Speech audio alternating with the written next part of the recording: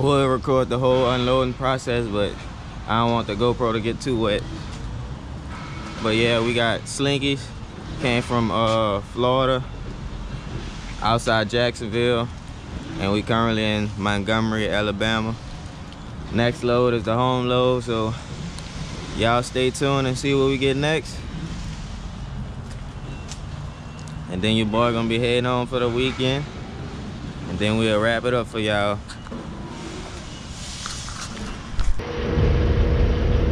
So that's the load we got. It's 65-foot pipe.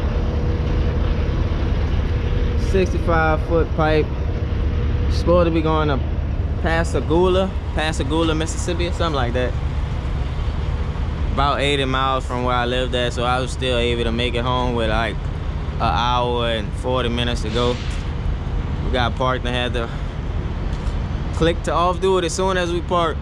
But yeah, man, an oversized load, so it's paying good.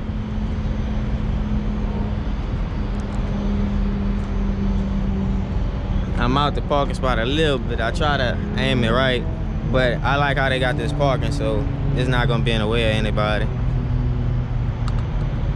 So that's what we got. I know it's going to a port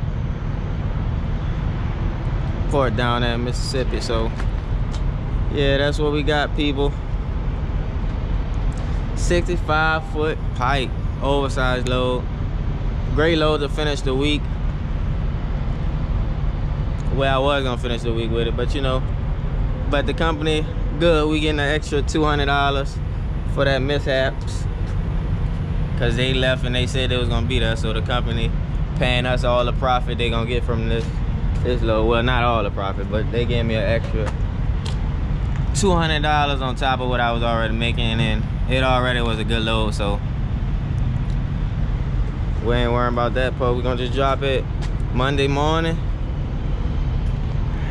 and be good.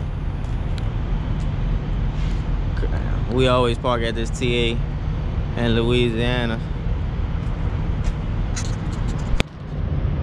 Like I said, man, that's the load we got. Deliver on Monday in Mississippi, not far, about 80 miles, something like that away. But thank y'all for tuning in. And always, it's your boy Damonte the Trucker. We out.